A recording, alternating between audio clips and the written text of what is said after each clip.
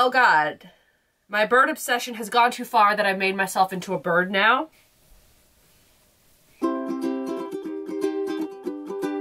Michelle here and welcome to my channel. In today's video, I'm working on a crochet project with yarn from Hobbii. Alright, so in my last video, I was wearing the exact same sweater and I thought, you know what, I started that video, I might as well just start this video on the same day. Welcome to past Michelle. I just did an unboxing of my Hobbii yarn, so if you haven't watched that video, definitely go check that video out before you watch this one. I'm actually working on a campaign with them called No Shades of Gray, and basically because, you know, January, February, very gloomy months, spring is like right ahead. Just finished all the holidays and we're getting right back into our regular lives and it's just, you know, a little bit dreary. Their challenge is to make something with super colorful, fun yarn, to make something that if you look at it, you're not going to be sad. You're going to be happy looking at it. Let me just dive into the yarn I got, even though I did show you the yarn I got before, but I thought I would do a little recap. I picked out 4 colors. These are the colors I'm going with. I mean, you can kind of see where I'm going with this project because clearly I love the 70s and 80s and these colors are like right there. The yarn that I chose is the Friends Cotton 8 out of 8, obviously from Hobbii yarn. And the colors that I chose was this one here, which is pistachio, chocolate, whiskey, and a pale yellow. My plan for this project is to make a hexagon sweater. I've done the math and I think I have enough to make that sweater or a cardigan. It's a cardigan and that's what I'm gonna do. I was kind of going back and forth whether or not I wanted to make a vest or a cardigan because I don't know if I'd have enough for a cardigan, so I'd have to make a vest, but I think I'm gonna do it. I think I'm just gonna throw caution to the wind and make the cardigan, at least make half the cardigan. If I make half of it, then I'll know if I have enough yarn to make the other half. And if I know I don't have enough yarn to make the other half, then I will undo what I did and then do a vest. I've never actually used Hobbii yarn before, so I'm really excited to use it. I love how soft it is, and I've never actually made anything with cotton. I made a few like coasters and cup cozies with cotton before, and they're okay. But the cotton that I normally go with, it's just nothing special. It's usually like that really, it's kind of scratchy and it's kind of like dense and there's like no movement to it. But this one, it's super soft and it looks really nice and easy to use. My plan is I'm just gonna start making it and we'll see where it goes. And of course, like my typical YouTube videos, you know, the typical crochet journeys that I have, like my ups and then my falling off the cliffs down.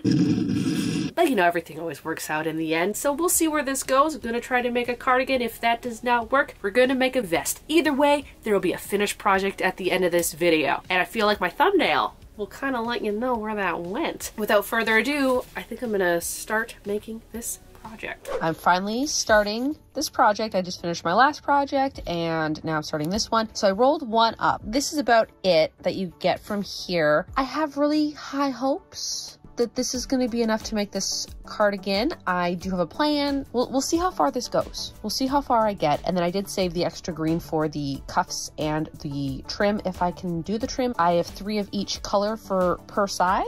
So we're just gonna go for it. All right, so this is how far I've gotten so far. I think I might do another row of green before I finish for the night. But yeah, I really like how these colors are looking, and I'm gonna do it in an order of like green, orange, pastel yellow, and then brown, and then back to green, orange, etc. Technically, it could be made for a baby at this point, because how do you do this? You go like, those two go together. It's half a baby sleeve. You know, if I wanted to make it for my cat, I just have to make one more half, but it's for me, so yeah. And brown is the most used color so far, and this is still from the same ball of yarn, so it's not going too bad. Originally what I was gonna do is I was gonna do like 1 row of each color, but then when I did the 1 row, I'm like, I kind of like the 2, because then it looks like it's 1 row instead of it just being like half, if that makes sense. So I really like how this looks. I will get back to y'all with an update, either again if something horribly goes wrong, because it probably will, or I finished one side, so we will see. It's up in the air right now. This is how far I got to last night, and I'm gonna start working on it again today. Now, for some reason in my little head, I thought that I only had to do like 2 patterns. A pattern basically doubled itself. Let me just show you how big that would be. Tiny. I'm not making this for a child. This is gonna be for me, so I'm gonna have to add a 3rd one. Well, I mean a third, I mean like the 4 colors 3 times. So I have it 1, I have it 2,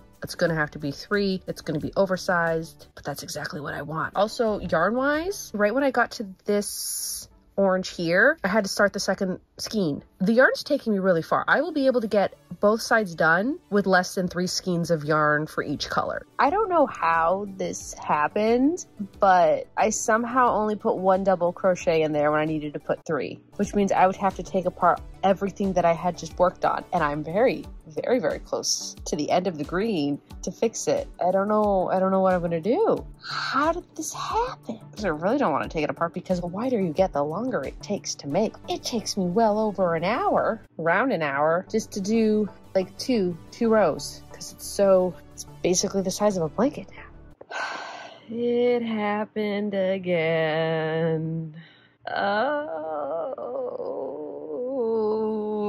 All right, I think the problem is that I'm watching TV, and while I'm watching TV, I'm just not paying attention. In between each stitch, I'm chaining one. So I think the thing is that in my head, I think I'm chaining one and moving on. That has to be the problem. The last row now, and this is how much yarn I have.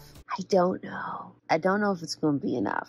I'm just going to go for it. It's going to take me another hour to do this, to figure it out if that's going to be enough. But for y'all, it's going to be about 2 seconds. 2 seconds later. It's not enough to finish everything. My plan of attack now is that I want the double, like the 2 rows of brown, to be on the front of the cardigan, on the bottom of the cardigan, and on the cuffs of the cardigan. So I don't need it on the back seam, and I don't need it on the shoulder seam, because originally I was gonna do it and then I was gonna put a green in, but no, I'm not gonna do that anymore. And that's okay. Look at how much I made with that yarn. And this is 1/2, by the way. I still have more yarn that I could actually make it, but then that would mean it'd be less yarn for me to use for the other half. So I have to do that knowingly, and that is why I split up the yarn. So half was for this, half is for the other, and then I got a ton more green. I'm going to figure that out and probably finish crocheting this tomorrow, because it's around 9 o'clock and I'm tired, and I don't want to start making mistakes, because I start making mistakes when I'm tired. All right, we're doing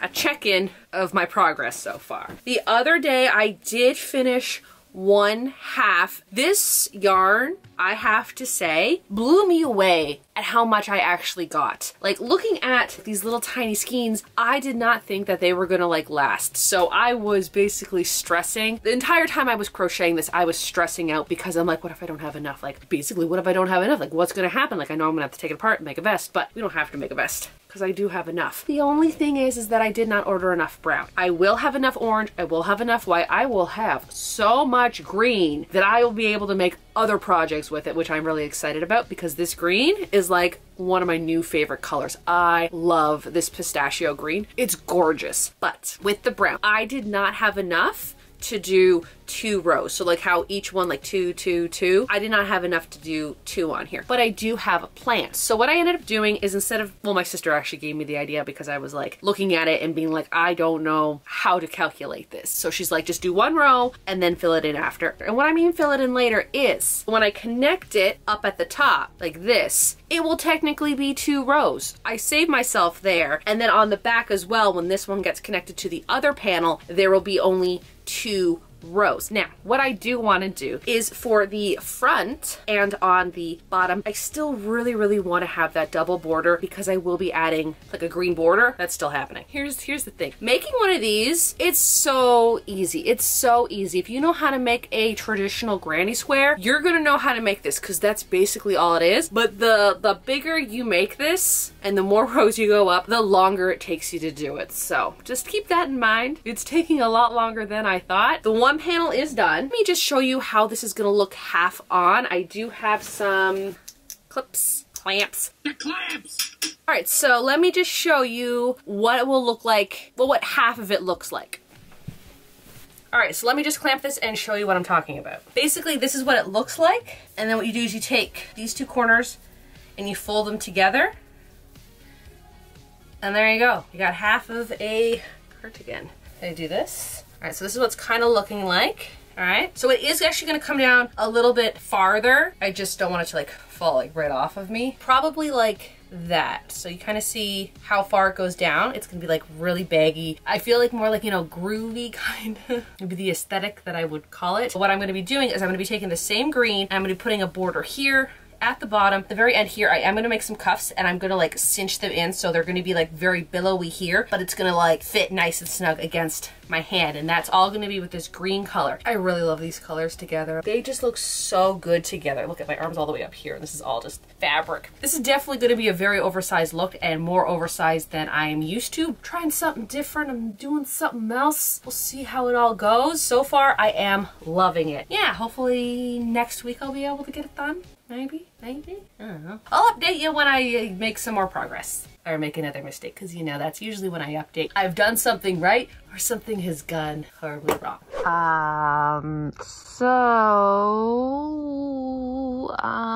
Oh, I wish I had better news for y'all, but I don't right now.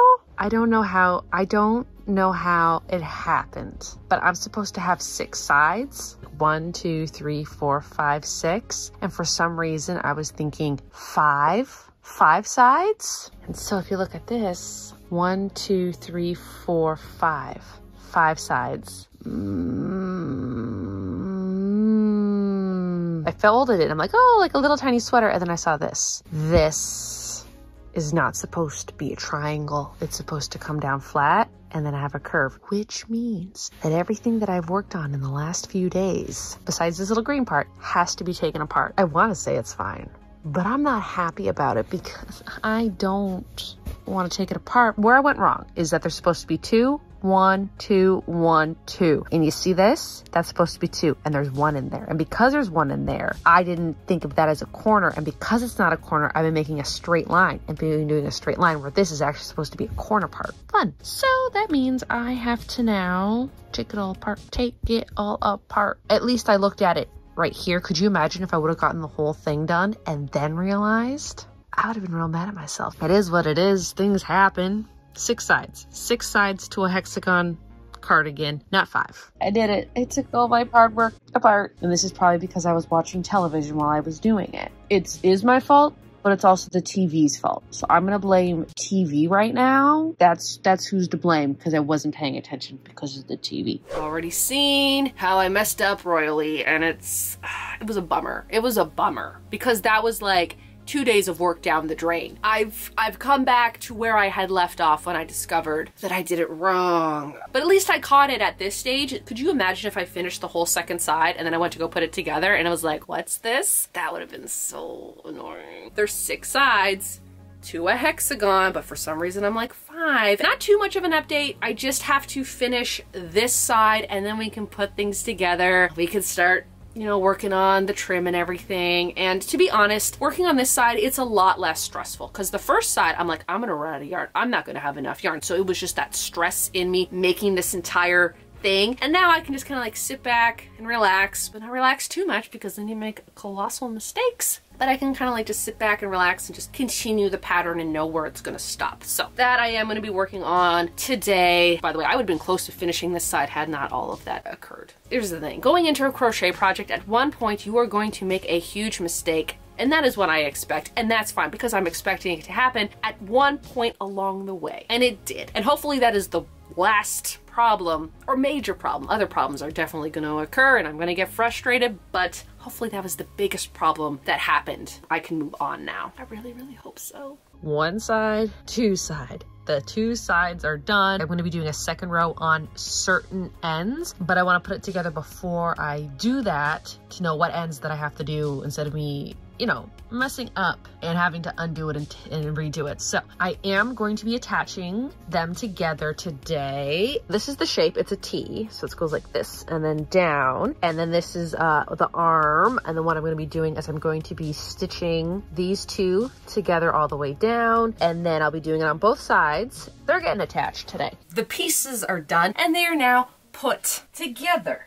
It's everything is attached, and technically, yes, I could have just stopped. Could have just stopped right here and been like, it's done. I'm gonna move on now. But no, I have to be extra and I have to add ribbing and a border, which I'm gonna do. This is what the sleeve looks like, you know, without the cuff. And I was kind of looking at it and I'm like, I kind of like how it's like kind of swooshy and it's giving those like groovy vibes. And I was like contemplating, should I just stop? But then last night I'm like, I have some energy, I have some time. Let's put a cuff on this bad boy. And I am 100% on team cuff. Okay, this This is gorgeous. This, I love it. It was my vision from the start.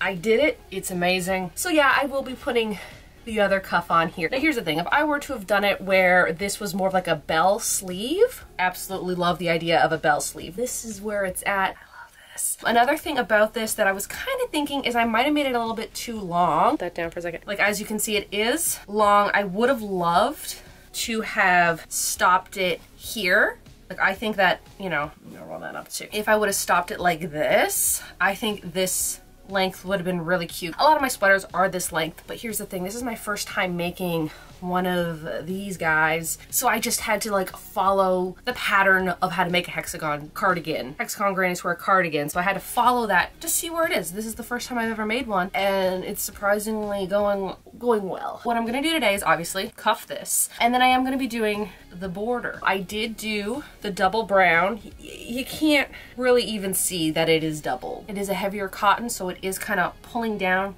I'm fine with it. So you can't really tell that it is double, but there is a double brown here. And then I am going to be taking the green and, you know, this green, and doing the border. So I want to do the border all here, and I want to do the border all along the bottom. I was not able to do a double brown on the end of the sleeves, but I don't think it really would have made a difference because of how I had to do the ribbing. I feel like the brown would have been kind of squished anyways, regardless if I'd done like double or not double. It's fine. But yeah, so that's where I am today. I'm hoping to get this done by the end of the week. It is Tuesday. I confidently, somewhat confidently, feel like I can finish this in the next few days. So we'll see how that goes. Last night, I was able to finish the second little cuff on the sleeve, and then I quickly remembered how it takes me forever to do ribbing on the side. For the cuffs and the normal ribbing that I do like on the bottom of my sweaters, it goes by a little bit quicker just because I go up, I go back down, and then I slip stitch into 5, and then I go back up and down, slip stitch into 5. So I'm really not doing as much crocheting because I'm really bunching it together, whereas this one, I can't really bunch it together because I don't want it to be bunched together. I'm going up and down and then slip stitching into 2 and then going back up and down. So this is taking a really long time. I'm almost at the top where the back of my neck is going to be. But then I realize I have to go like all the way back down, and then I have to go around the entire bottom of this cardigan. Now I know I'm not gonna get it done tonight. It's the next day. I know all the shots look exactly the same because it's the same project. But I'm kind of concerned about this corner here. You know, I've gotten like all the way up to here, and I don't really want to take all this out because that's like a lot of work. But I don't like how it's buckling, you know? Like I'd rather it just be flat. You see what I mean? So I don't know. I think I might have to take all this apart. Sure, I might not want to do it now, but when it's all done, I might look at it and be like, I should have done that. So I think that's what I'm going to do. This is just, it's heartbreaking because I did so much work, but it's fine. It's for the greater good. Yeah, so that's just a tip if you're going to make one of these, is just figure out what you want to do with your border. Because right here, it's such a sharp corner, kind of rounding. It's doing that. I just don't like that, so yeah. I did take it apart, and what I ended up doing is up here, I would do a slip stitch into 2 and then move my way back. But what I did here, instead, I slip stitched into 1, went up, down, slip stitched into that same stitch. Like that stitch, I would go twice. So I would do 2 ribs up and down in 1 stitch. I think I did that 4 times, and look how nice and smooth that looks. Here's the thing. I thought I was being productive when I started. Instead of starting like right here on the edge, I started lower and then was going like this, which means that this work that I did here, that I took apart all of this to recreate this, I would have to replicate that over here. Now, I don't know if y'all know this. It's not impossible, but it's not fun to take it apart from where you started. From where you end, you can just rip that thing out and it just goes. But when you start, I was trying, you can't just pull, okay? You can't just pull it and have it unwind because it's all knotted because it's crochet. I would have to painstakingly remove every single loop, and it would honestly be easier for me to undo everything that I did and quicker than for me just to take this little part out. So here's what I'm gonna do. Love it or hate it, I'm gonna cut it out. I've done this before. I somewhat know what I'm doing, but I am gonna cut this yarn out, leave it here, with like a long tail. I'll just do that, and then I'll show you what it looks like when it's done. That's what it looks like. Yeah, so it is fixable. Should I have just taken the whole thing apart? Yes, I should have. It is what it is. It's fine. I don't care. Also, this is so long that it's at the bottom that I doubt like it's really going to be the main focus. It's done. I finished it. This is right where I cut it. You know, we just won't talk about what it looks like on the inside because it's on the inside. And we don't need to worry about that. We just need to look at the pretty outside. Unless you're really looking for it, you're not really going to notice it. So I think it's okay, but I can't believe that I finished this project. So now I have the daunting task of going inside and hiding all of the ends. Then once all the ends are nice and hidden away, I will be done it. It will be completed. So yeah, it's pretty much done. So I'm just gonna hide the ends and then I will show you what it looks like. It's done. This is it. The No Shades of Grey campaign from Hobbii was just a breath of fresh air, considering that, like, you know, I'm in the house a lot due to like the weather and how cold it is. So making something so bright and colorful and spring-like just makes me want spring to be here already. Yeah, this challenge was like super fun to do. It was just super fun and I loved how it came out. Look at this. I love these sleeves. Did it take me a really long time to do? Yes. I love these colors together. I am in love with these colors. I feel like I have bird wings. Oh God. My bird obsession has gone too far that I've made myself into a bird now. It's okay. It's fine. I love it. I'm obsessed with these colors. And what's so funny is that this yellow is a little bit more yellow in person, but on camera, it's very off-white, and I love both of it because I think the off-white that I wanted, they didn't have it in stock, so I went with this yellow and it worked out. I think it is so cool looking, and I'm really glad I went with the cuffs. I think the cuffs just look nice because the whole thing is oversized and baggy, but then the cuffs kind of cinch it in just a little bit so it doesn't look too frumpy. For the length, I'm not used to long cardigans. Yes, back in, you know, the early 2000s, I wore long cardigans a lot. Like, long cardigans were one of the staple pieces in my wardrobe. And then I just quit them. I wore them a lot, actually, now thinking about it. And I'm like, where do they all go? When I make my cardigans or my sweaters, they're always like this length. And I really like it. But in order for me to get the length I wanted in the sleeves, I had to keep going. I had to keep going. Thus, why it's so long, because it is a perfect square. So if I go like this, you see the hexagon shape that it makes. But from the front, it looks like a square, right? And then I did do the trim. Now let's just talk the logistics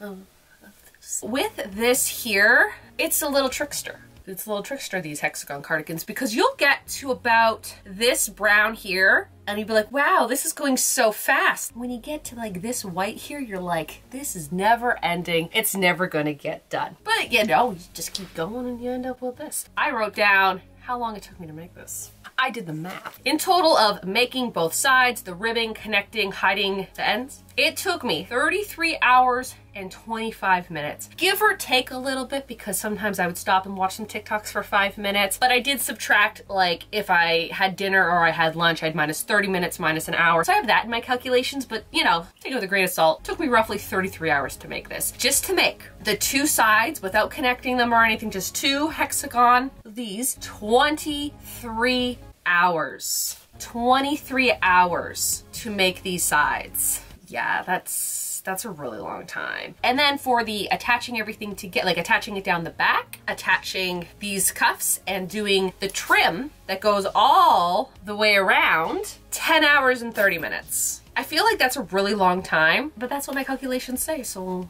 I'm not gonna argue with that. Oh, do you want to go out? She wants to leave the room. It's time well spent. I made an item of clothing. So now let's go into how much yarn I actually used.